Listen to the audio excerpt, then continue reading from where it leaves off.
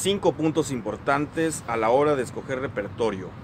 Hola, yo soy Alejandro Navarro y hoy voy a compartir contigo estos 5 puntos muy importantes que puedes tomar en cuenta a la hora, al momento de que tú estás pensando en montar nuevo repertorio, ya sea que tú seas el director del coro o ya sea que un repertorio para ti como cantante, o bien que seas maestro de canto y quieras poner nuevo repertorio a tus alumnos.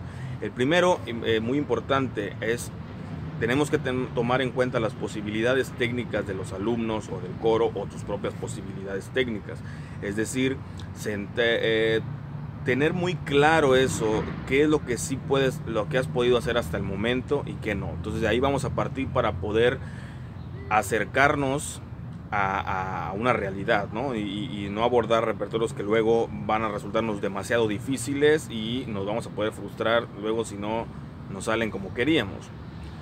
Aunque voy a hacer un paréntesis, es bueno intentar un repertorio mucho más difícil que nos guste simplemente para conocerlo, tal vez. Eso cuando es para ti mismo, ¿sí? Si tú estás, por ejemplo, si tú estás estudiando canto, eres un estudiante de canto, puedes abordar otro repertorio difícil que todavía no esté dentro de tus capacidades, no importa, para que lo conozcas. Pero cuando hablamos de, por ejemplo, de un coro de personas aficionados, sí tenemos que tomar muy en cuenta cuáles son sus posibilidades, cuáles son sus limitaciones y cuáles son sus fortalezas. Entonces ese es el primero, y también con nuestros alumnos como maestros.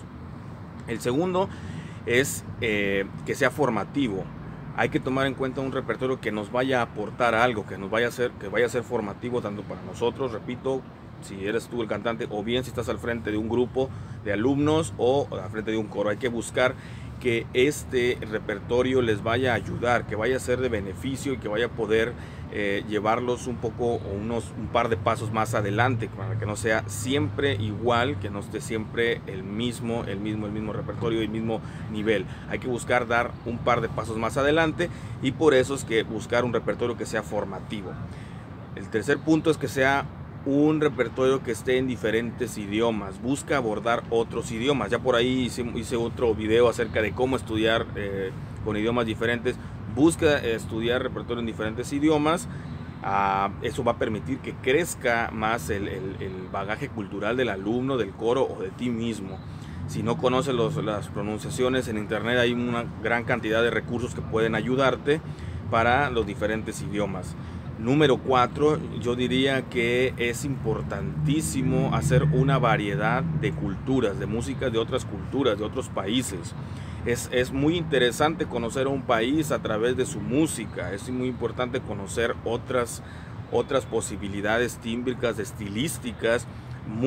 Pero muy importante que te mantengas en una constante educación global, ¿sí? Es decir, si yo por ejemplo soy de México y no conozco mucha música, por decir, de Bolivia, bueno, voy a buscar por ahí alguna canción, algún arreglo, algo que me haga conocer un poco más de ese repertorio. O incluso, como si estamos ligándolo a músicas de otros idiomas, podemos cantar algo algo alemán, por ejemplo, no lo sé. Es importante que tengamos en cuenta esa universalidad, que vayamos más allá y que pongamos nuestra atención en esa formación global. Y por último, y uno de los más importantes es, después de todo esto, pues es atender al gusto. El número 5 es atender al gusto. Si tú si el coro al que te diriges es un coro de aficionados, bueno, también debes tomarlos en cuenta a ellos para que canten algo que les guste, no voy a hacer algo que solamente te guste a ti. O bien, si eres maestro de canto, a tus alumnos también hay que tenerlos en cuenta.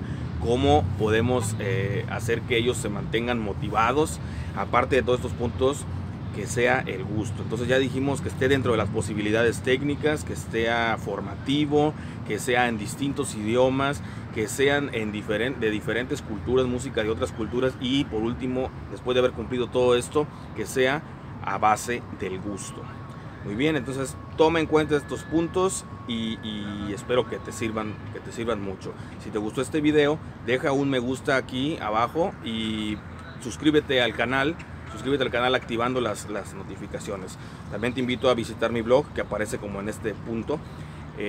Y bueno, ahí abajo también te dejo otros enlaces de mucho valor y que te pueden servir. Hasta la próxima, te saludó Alejandro Navarro.